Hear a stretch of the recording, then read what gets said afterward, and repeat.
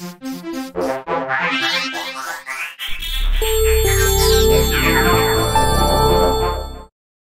everyone, and welcome to a video on transmission wind-up. Here we're going to be covering some questions such as what is transmission wind-up, how is it caused, what vehicles get wind-up, how do you know when you've got wind-up, myths and truths about wind-up, and how do you fix it.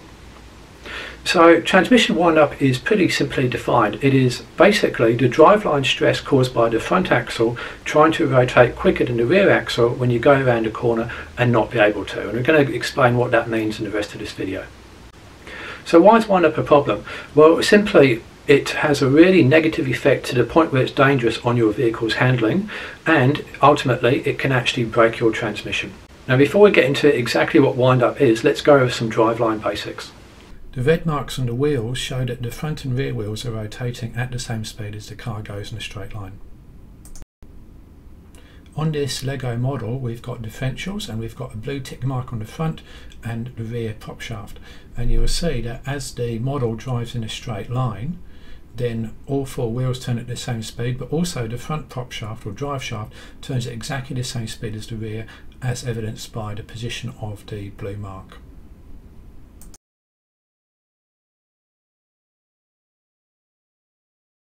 Anytime a vehicle turns a corner, the front axle has to travel further than the rear axle. And you can see here this circle represents the path the front right wheel takes around the corner, and that one represents the front left wheel. And these two represent the rear wheels. And you can see on average the circles for the front wheels are larger than the circles for the rear wheels. Therefore, going around a corner, the front wheels have to rotate quicker because they travel further than the rear wheels. And that is at the heart of understanding wind-up. Now we're going to get the model to turn a corner. The two blue marks indicate that the drive shafts are lined up at the moment, but as the vehicle turns a corner, you'll see that just now the rear prop shaft completes a turn, but the front drive shaft has already completed a turn, so the front drive shaft is turning quicker than the rear drive shaft.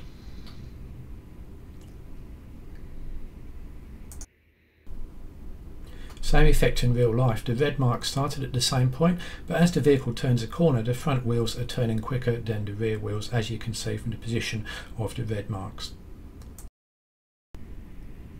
Now we're going to turn right then left. We're going to start off with the blue marks lined up, and then as the vehicle moves to the right, of course the front prop shaft, the drive shaft, is going to turn quicker than the rear.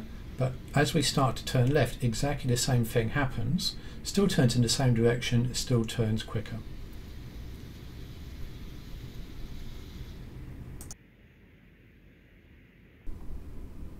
Now we're going to take a look at what happens underneath a rear vehicle. So you can see there that we're going in a straight line, both wheels same sort of speed. Now we're turning left, and the left wheel slows down, the right wheel slows up. That prop shaft, however, you can see with the red mark, it's still going around in the same direction, regardless of whether we're turning left or turning right.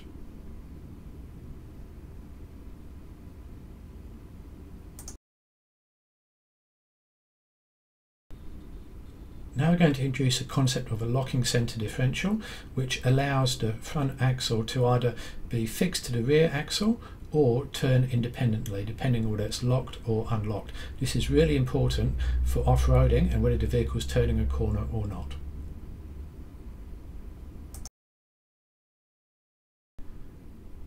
Now we're going to put our vehicle into four-wheel drive and try that turn again. Okay, we're going to start off with the red marks at the same point, top of the wheels. Now as you can see, the vehicle is turning, but take a look at the back wheel. You can see it's skidding, and you can also see that it's actually starting to kick up a bit of a rut and disturb the gravel surface there, and that is because it's in four-wheel drive. Front and rear drive shafts are locked to the same speed, yet the vehicle is turning, and that is slip. Now back to the model, and we've locked the centre diff, and we're just going to turn only through 90 degrees, and that's going to be enough to get wind up. So there's going to be stress bound up in the transmission. So watch what happens when I lift the vehicle off from the ground. Take a look at the four wheels and you'll see that stress relief, and that is wind up. Now we're going to do exactly the same turn again, except this time the centre diff is open, allowing the front and rear axles to turn at different speeds yet still be driven. Now if I pick the vehicle up again, you'll see that the wheels don't move, there's no stress and there's no wind up because of the open centre diff. So we've started off with the model again, lock centre diff, turn through 90 degrees or so. And we know at this point that there would be wind up, but what we're going to do is reverse straight back. What that does, that undoes the wind up, and we can prove this by picking up the model, and we should see that the wheels don't move when we pick it up, and sure enough, no movement of the wheels, there's no wind up, we've cancelled it out. Okay, now for something a bit less intuitive. I'm going to turn the model with the lock centre diff through 90 degrees again, and we know at this point we'd get wind up. And we also know that we can reverse back and get rid of it. But we're going to reverse back in the opposite direction, and that will actually cancel it out.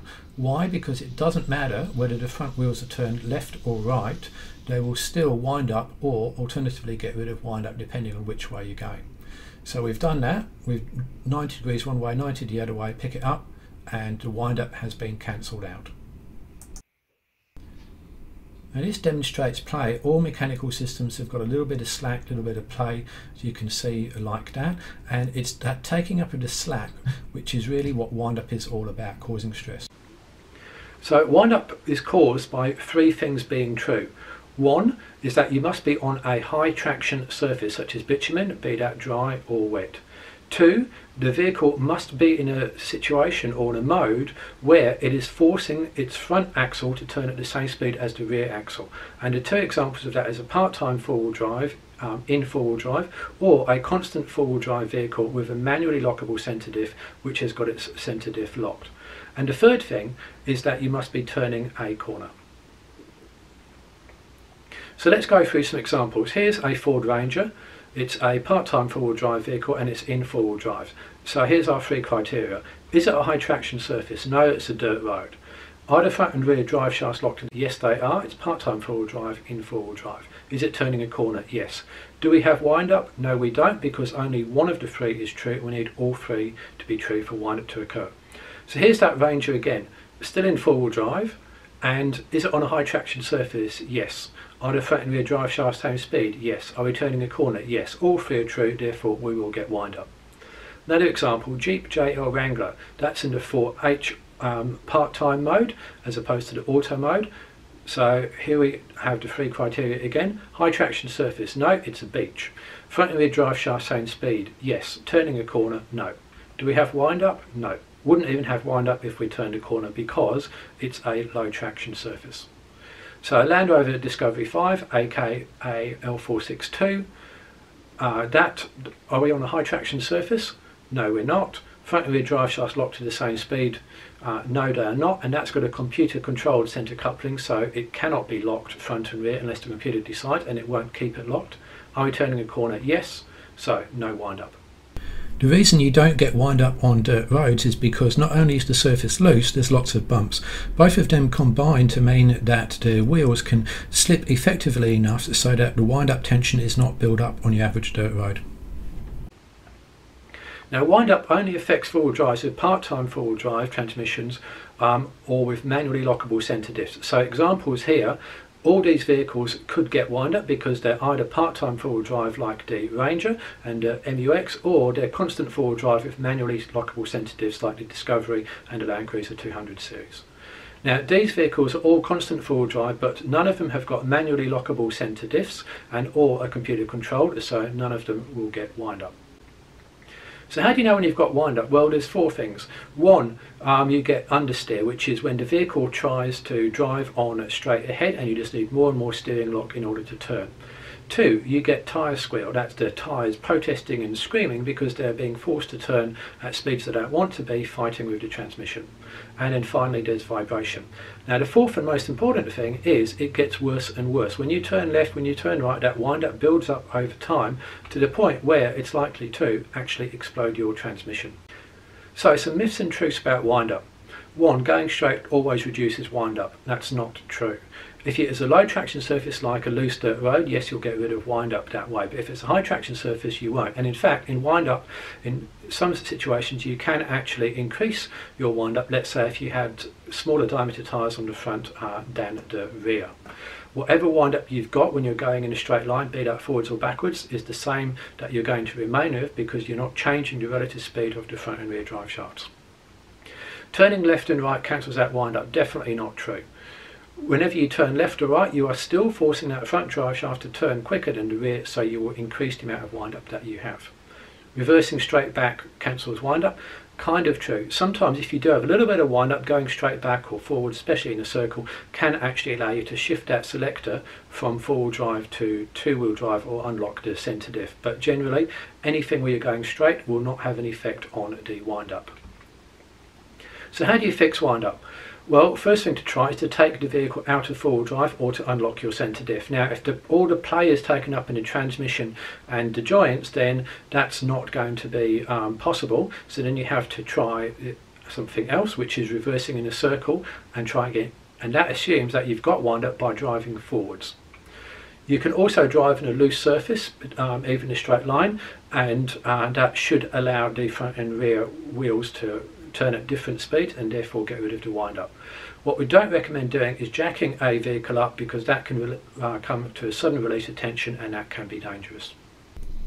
So here's the model, turning through 90 degrees or so, which will give us some wind up, and this time I'm going to do the equivalent of jacking up just one wheel, and you'll see all the stress release through one wheel. It will be nice and safe because it's just a model, but imagine if that was more wind up on a full-scale vehicle. So which of these produces the most wind up, A or B? Well, the answer is A goes through 720 degrees of turn, B goes through 180. But as we know, the 360 degree one way does not cancel out the 360 degree the other way, so we actually get 4 times the amount of wind up with A than with B. So summary of wind up then. To get wind up you need a corner, front and rear drive shafts locked to the same speed, and a high traction surface. Wind up is only possible with part-time four-wheel drives or those with manually lockable centre diffs, not with computer controlled centre couplings. Turning left or right both increase wind up, and to remove, reverse in a circle or drive on a loose surface. So thanks for watching. I hope you found this video useful. Please subscribe to my channel for more explanations on four-wheel drives, cars, towing and whatever else I find interesting.